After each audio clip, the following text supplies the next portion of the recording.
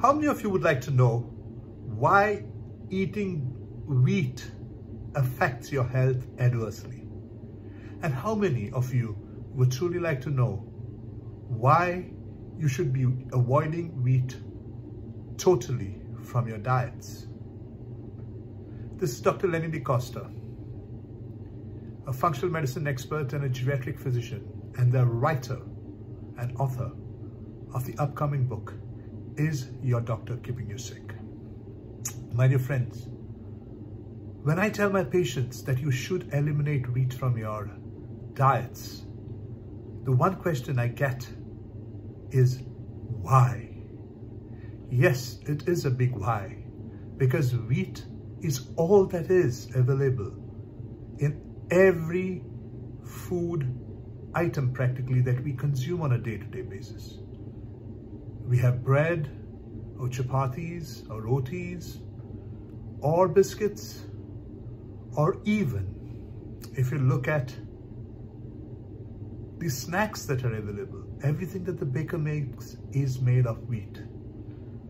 So whenever we are hungry, whenever we need a snack, whenever we need anything, it's always the wheat that we eat. But unfortunately, my dear friends, wheat has gluten, and gluten does not digest in your small intestine or your gut.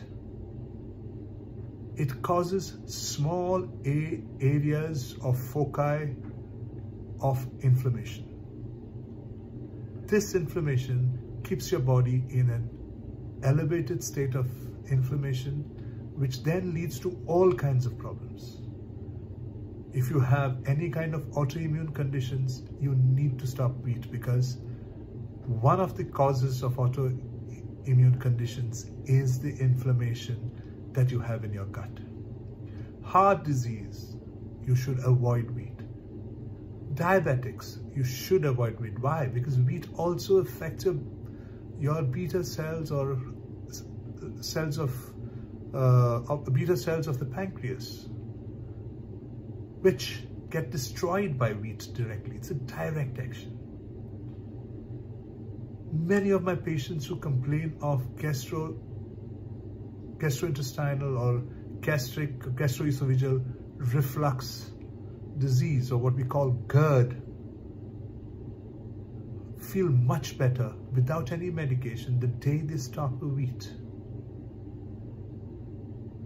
So my request to you, if you truly want to live a healthy life free from chronic disease, you want to kind of reverse your diabetes or better control your diabetes, you don't want to have an inflammatory body or an inflammatory gut, please, please, please stop wheat.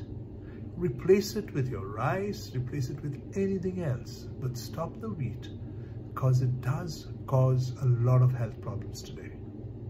If you like this video, please go to my YouTube channel, subscribe it, give me a thumbs up below. Do send me a mail on my mail ID below if you need some more advice. And yes, I'll see you in my next video. Till then, happy living.